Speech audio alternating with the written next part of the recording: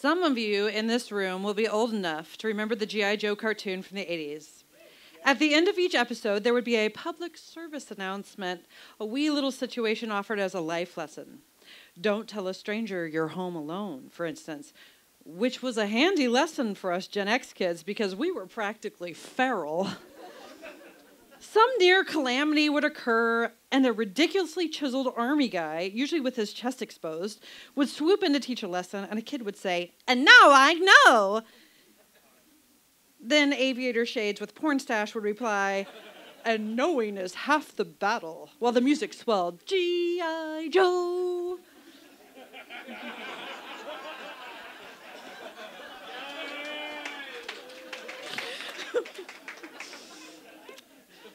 From the moment that I hit puberty, it was a regular occurrence in my home that my mom would read me newspaper articles about girls who looked just like me, who had been raped or murdered or otherwise done wrong. Lots of kids got bedtime stories. Mine were Grimm's fairy tales, ripped from the headlines. Suffice it to say, I knew all about what bullshit happened to women, and so while my mom was a far cry from G.I. Joe, I found myself rolling my eyes and saying, I know a lot. Her intent was to teach me how to be careful, to protect me, a practice born of intense love and a family history that included nasty things done to women that she loved. I could have responded by becoming reclusive or fearful, but instead I rolled my eyes and let the annoyance run deep. Besides, I knew what to look for, and I knew the facts. For my high school newspaper, I wrote about date rape, which was an epidemic in the 90s era high school I attended. The national average said 1 out of every 5 women would be victims of date rape. But I swear I didn't know more than a handful of girls at my school who had not been sexually assaulted by the time we reached senior year. I had been in some questionable situations, but I had never strayed onto the wrong side of that statistic. Besides, I had the habit of serial monogamy, which cut down the risk. I mean, as long as you partnered up with the right kind of guy. And I mostly did. I liked the misfits, but I liked the misfits with honor. Thank you very much. One of my favorite high school boyfriends was the stepson of a sergeant major in the Marine Corps, and while his stepdad was a righteous bastard, the kid I dated was not. He taught me how to grapple. One time when we were wrestling around, he had my arms pinned down, straddling my chest. Instinct took over, and I bucked my hips up, rocking him forward. He overcorrected and rocked his upper body back. And when he did, I circled my leg up, hooked it around his chest, and threw him off my body.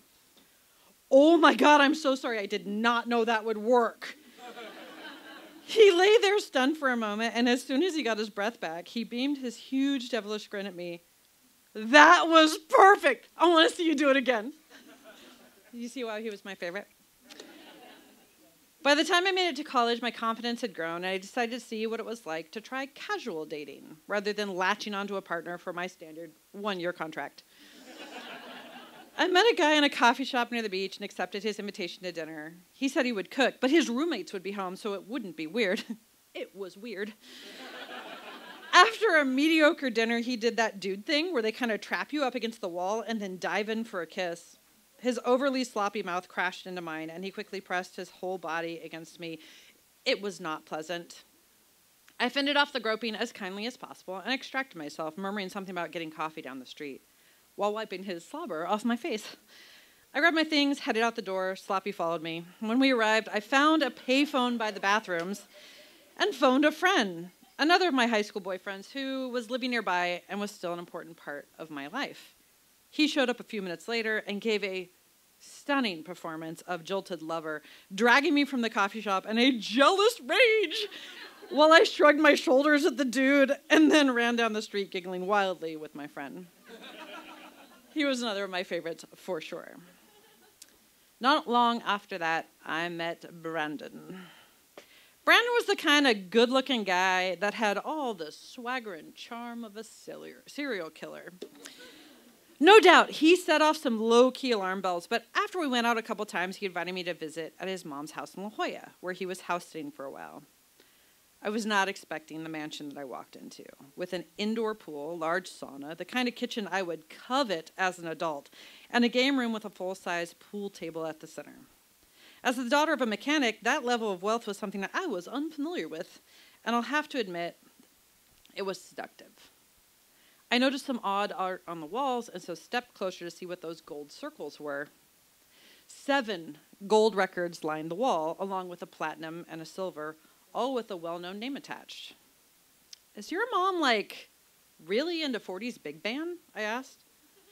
My granddad was kind of famous, he confessed, looking sheepishly up at me through his shaggy boy band hair. Hold up. You're related to this legend? I rattled off some facts about the band leader, including some details I knew about his mom's upbringing. Brandon looked up at me in surprise. You know my family? I had recently dated a juggler I met in the park, I explained, who was crazy about big bands. So yeah, I knew way too much about his particular family legacy. I also knew too much about how to obtain a permit to juggle in the park. That's a whole nother story. I know your mother was really young when her father died, I responded. I imagine that must have been hard. We talked for hours that night about family expectations, his struggle with a recognizable family, how his mom handled the early death of her father, about what we wanted for ourselves and our futures. Somehow I thought that knowing this history and sharing such a meaningful talk meant that I was halfway to knowing Brandon. When he asked me to fly to his father's beach house in the Pacific Northwest with him for a visit, I said yes. His father picked us up from the airport, and I instantly liked the man. He was shorter than Brandon with a kind face. They shared a similar build, broad chest, solid. Both were strong and square-jawed, but his dad had a sense of humor and a playful mischief that his son lacked. We drove the hour and a half to the house that was right on the beach, a beautiful place that he was renovating, an upscale take on its beach cottage vibe. Since the house wasn't finished, our room had a mattress on the floor and lacked curtains on the window. I remember looking out those windows at the water and feeling like a fancy person, despite the unfinished room behind me. Over the next few days, we all cooked together and talked. Something had shifted, though, in Brandon, and I couldn't put my finger on it. He'd always been a little broody, but that just seemed part of his persona. Oddly, the friendlier I was with his dad, the more broody part of him emerged. One day while we lounged on the floor mattress, he decided to start tickling me. I don't like that. I responded with some playful wrestling, trying to get him off this tickle train. Brandon was a big guy, taller than me and stocky. The guy who taught me to wrestle was smaller than I am, but he was scrappy as fuck. Regardless, when Brandon pinned me by straddling my chest, I did what worked before. I bucked my hips up, rocked him forward. He overcorrected and rocked his upper body back. And when he did, I circled my leg up, hooked it around his chest, and I threw him off my body. I expected him to be impressed. It was, after all, a damn impressive move. Instead, he was quietly enraged. He spun around, caught my midsection between his legs, and squeezed until all the air had left my lungs. He locked eyes with me while it was happening, his face creepily passive as he watched me struggle to breathe, gasping for air, my fists ineffective against his chest, and his face too far away to attempt an eye strike or a throat jab. Darkness started to creep in at the edges of my vision, and just before I blacked out, he released me, got up, quietly left the room. I skittered into the walk-in closet and slammed the door, leaning against it in the dark, my breath jagged and wheezy, tears streaming down my face. I kept close to his dad after that, but I didn't share the dark purple bruises strapping my stomach and back that his son had given me. Brandon never acknowledged it, and I knew that a secluded beach house an hour's drive from the airport was not the place to have this little chat.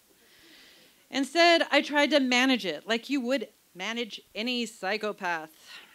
I also slept on the floor of the walk-in closet, tucked against the door, so it couldn't be easily opened from the outside.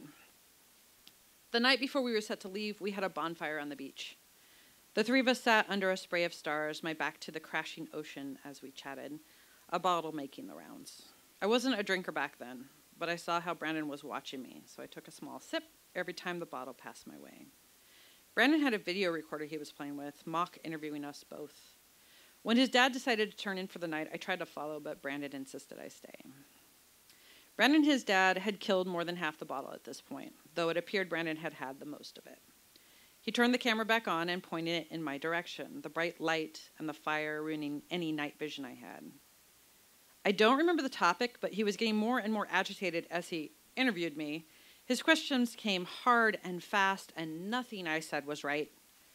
I was trying so hard to appear as relaxed, unthreatened, and calm as I could be. I really thought I could handle him. The waves roared at my back, and Brandon started roaring in my face, never taking the camera's focus off me. And then he set the recording camera down, facing me with its bright light, and he smashed his face into mine for a rough kiss, his hands on my body and tugging at my shorts. I pressed my hands into his chest and tried to twist sideways away from him, which is when he grabbed my wrists and smacked them into arms of my beach chair. I stopped resisting. I never even said no. I just let my head loll back, and I looked up at the stars while his hands roughly pulled at me and his body painfully pushed into mine. I don't remember much after that. Just the noise of the ocean and the beauty of the stars and the feeling that my body and I were taking a break from each other. I knew it was happening. I knew that it happened to people all the time. 1 in 5 women. These stories in the newspaper that my mom had read me, they had always been me. And I knew it was my own damn fault. I got on a plane with a man I didn't really know, and I let him take me to a secluded beach. We'd already had sex, so it wasn't like I was this dainty little virgin he was spoiling. He thought I was his for the taking. Just like all those men and all that newsprint. I made this happen. It was inevitable. And G.I. Joe wasn't going to show up with his square jaw to save me, so I could turn to my mom and say, and now I know. Let's get something absolutely straight. G.I. Joe and his tank top wearing gun show buddies were absolutely shining us on. Knowing something doesn't get you all that close, it turns out. Knowing is only like 15% of the battle. A battle I had squarely lost. I don't remember leaving the beach. I woke up early in the walk-in closet and crept silently past Brandon, asleep on the mattress, his breath stinking of metabolized alcohol and malice. I felt locked inside myself, like there wasn't a way out of this bruised body, and my mind kept chanting, your fault, as I showered behind a bolted door, the water never getting hot enough to scrub his hands off my body. I was numb and burning and somewhere else. My mother's daughter and a failure of her teachings all at once. I packed my bag in a fog, and I waited by the front door, his dad giving me sideways glances, but never actually asking me the question. I think he may have known his son better than I realized. I don't know. His dad carried my bag out to the car, and I climbed into the back seat, grateful that Brandon was riding shotgun and acting like nothing had happened. I even wondered for a moment if I had dreamt the whole damn thing. When his dad dropped us at the curb, Brandon went to check us in for our flight, and I picked up my bag, walking away, finding an open ticket counter down towards the end. I need a different flight, I said, pushing my ID across the counter to the ticket agent. It looks like you're already checked in, she said brightly. Can you please get me on another flight? She caught and held my eye, her smile faltering as I fought the urge to look away. Am I rebooking both of the tickets? No. I took a long, shaky breath, looking over my shoulder to see if Brandon had noticed I was missing, and tried again. No, thank you. Please, just mine. She tapped away at her computer while I scanned the crowded airport. Miss? I snapped my head back around to face the ticket agent. I can get you on another flight in 30 minutes. You'll have to hurry. Her coworker leaned over to look at the screen.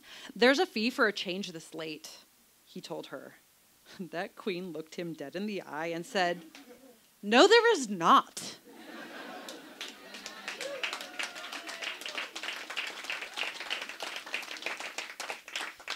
She handed me my new boarding pass and simply said, Run. I made the flight.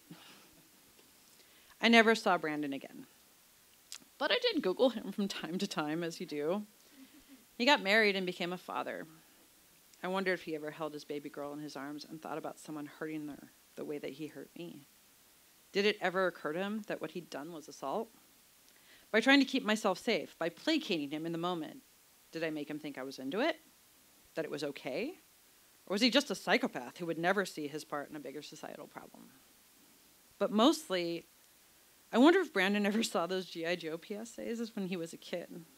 There was one about how you shouldn't take what's yours, what isn't yours. Like stealing a bike is bad, obviously, but did it ever occur to him that you can take more than objects?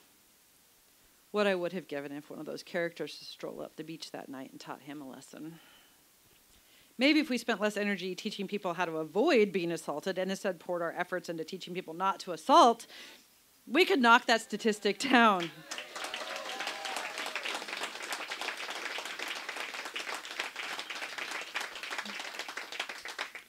The G.I. Joe PSA covered a whole lot of topics, 35 to be exact. They encouraged a girl to learn to water ski, taught children not to prejudge others, warned a kid not to pet strange dogs, insisted you leave a burning building before you call the fire department, warned kids not to race a train, taught children how to avoid sunburns, and even explained how to use proper ventilation when spray painting. They never said a single thing about this. Thank you. That's Elaine Gingery. Give her a hand.